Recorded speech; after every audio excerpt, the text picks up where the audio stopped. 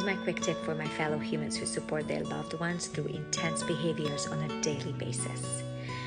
Staying calm is friggin' hard. It's actually unrealistic to expect that we are going to feel calm during every single one of these episodes. We still have to stay in control over our own behavior. So what we can do actually is mirror calm. And what this means is that we become very conscious of our body language and our tone of voice.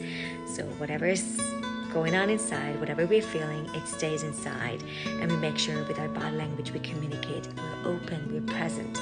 With our facial expressions, we're expressing curiosity and connection. And especially with our tone of voice, we are communicating empathy and compassion.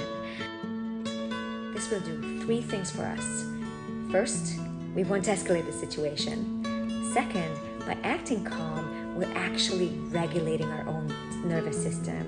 And last but not least, by mirroring calm, we are regulating the person we are de-escalating. Mirror calm.